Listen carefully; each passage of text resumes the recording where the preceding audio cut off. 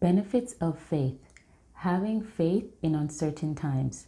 So today I'm going to give you 5 benefits of having faith in God. The Bible says, without faith, we cannot please God. And I'm pretty sure that you want to please God, and I know that I want to please God as well. So let's find out how faith can benefit us in the natural as well as in the spiritual. So if you want to know what the benefits of faith are, then keep watching.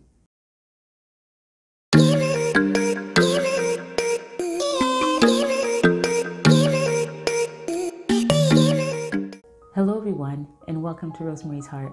I hope that you're having a wonderful day today, because this is the day that the Lord has made. We will rejoice and be glad in it. My name is Nicole, and as a believer, my mission is to inspire other believers to develop an intimate relationship with God by building up their faith through the Word of God, empowering them to live their lives as overcomers and victorious through Christ Jesus. If this is your first time visiting my YouTube channel, then I would like to officially welcome you to the Rosemarie's Heart community. Now today I'm going to give you 5 benefits of faith so that you can start trusting God in all circumstances. Okay, so let's get into the video. So I'm going to give you a list of what I think are 5 benefits of faith. And of course, there are definitely more, but these are the 5 that I'm going to focus on today. And I'm not going to give them to you in any particular order. Okay, so number 1 is salvation. Ephesians 2, verse 8 to 9. God saved you by His grace when you believed, and you can't take credit for this. It is a gift from God. Salvation is not a reward for the good things we have done, so none of us can boast about it. John 1 verse 12. But to all who believed Him and accepted Him, He gave the right to become children of God.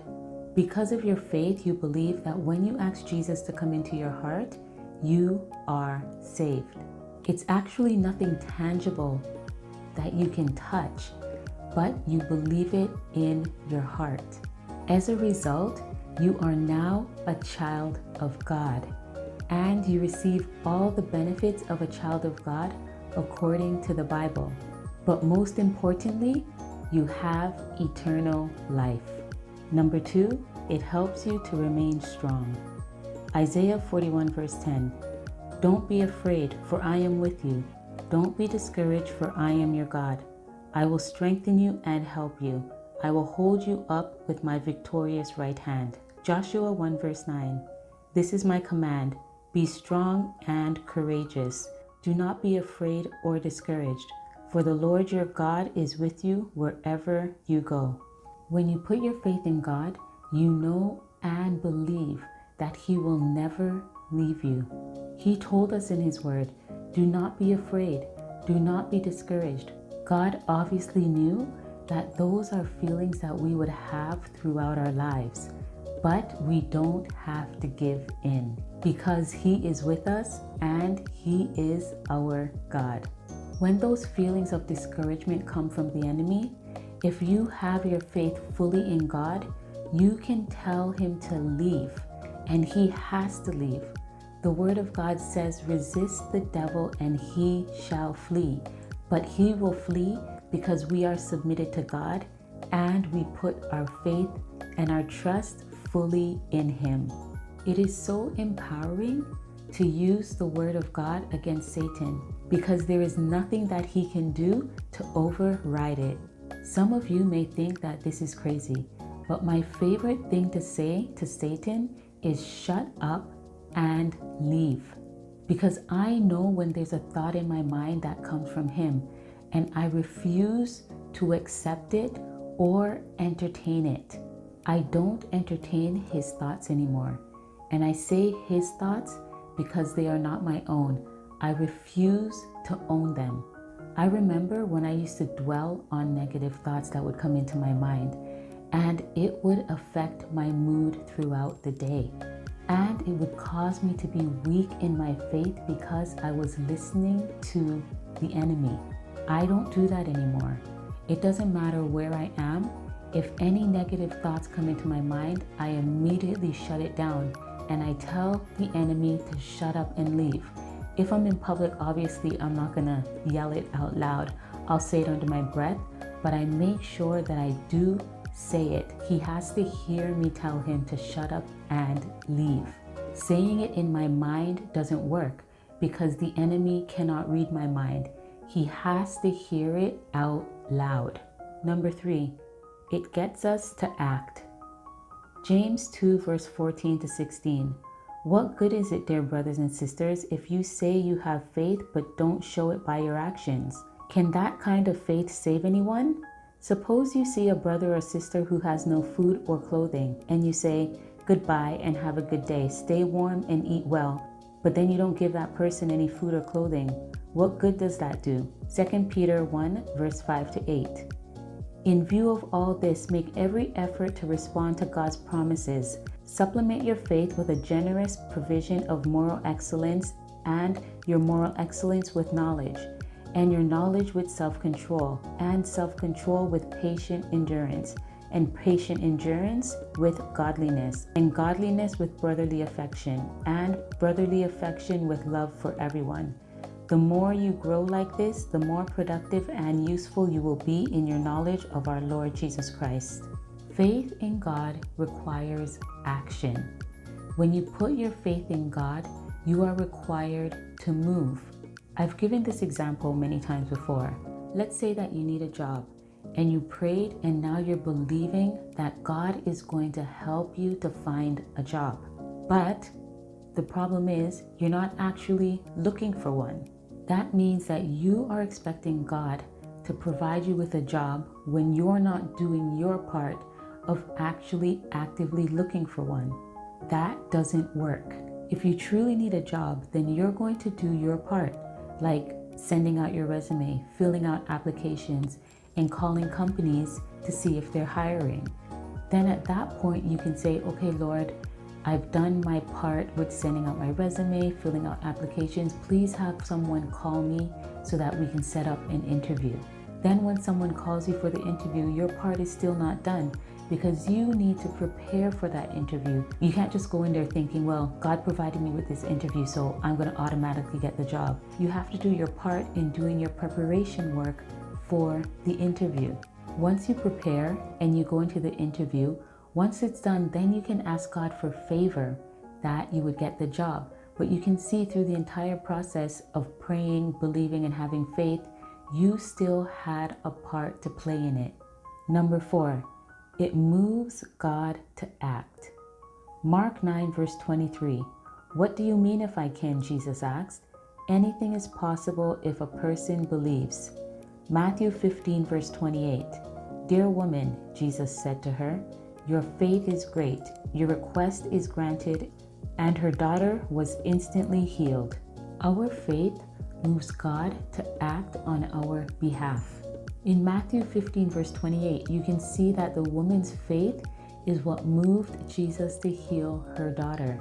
Jesus said to her, your faith is great and your request has been granted. That was the same situation with the centurion in Matthew chapter 8. The centurion's servant was sick, and he went to Jesus and he told Jesus that he didn't even have to come to his house to heal him. All he had to do was speak the word. He understood the authority that Jesus had, and Jesus healed his servant as a result of his faith. So what are you believing God for? He hasn't changed. All you need is to have faith in him. Number 5, it encourages others. Your steadfast faith in God can be your testimony. How amazing it would be for others to see the strength that you have because of your faith in God, and as a result, they give their lives to the Lord. As you hold on to your faith in God and not waver, others will see what you have and they will want it too. Because they'll be wondering, why is it that you're not fearful? Why are you so joyful when everyone else is sad? They'll wonder, where is that joy and that peace coming from? And they will want it too. In Romans 2, it says the goodness of God leads to repentance. That means when others see how good God is in your life, they'll repent and want God to be part of their life as well. that alone should be enough reason for us to continue to put our faith in God so that we can be an example to others. I pray that this was encouraging for you and that you now know some of the benefits of putting your faith in God, but that you also realize that you are required to put action to your faith. If you know someone that would be interested in this video or someone that may be struggling with their faith, then share this video with them. If you want more videos that will help to build your faith and help you to develop an intimate relationship with God, then subscribe to the Rosemarie Hearts YouTube channel. And don't forget to hit that bell because I will be releasing new videos every Thursday at 6 p.m. Eastern Standard Time. And if you like this video, then hit that like button. And don't forget to comment down below if you have any questions about spiritual growth that you would like me to answer. If you came across this video and you're not a believer, or perhaps you were a believer and you strayed away from God and you want to make Jesus the Lord of your life, then say this prayer. Jesus, come into my heart. I turn my back on sin and I repent and I trust in you. I confess that Jesus Christ is my personal Lord and Savior. Thank you, Jesus, for saving me. I accept by faith the free gift of salvation in Jesus' name. Amen. If you prayed that prayer, then congratulations, you are saved.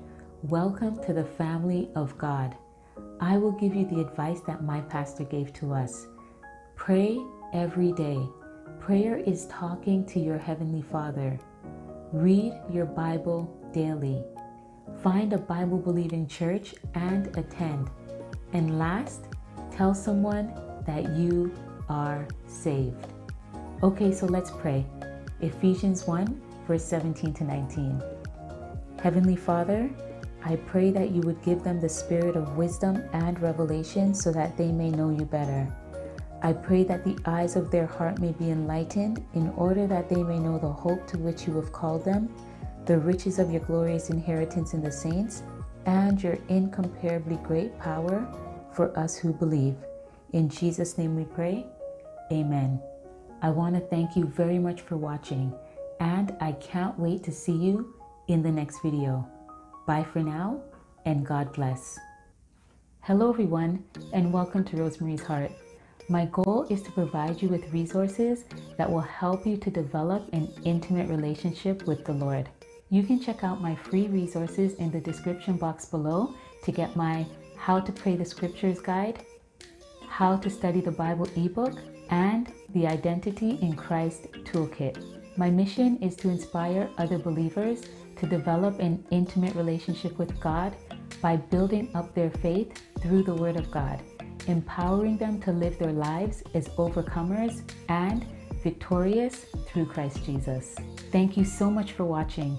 Have a wonderful day and God bless.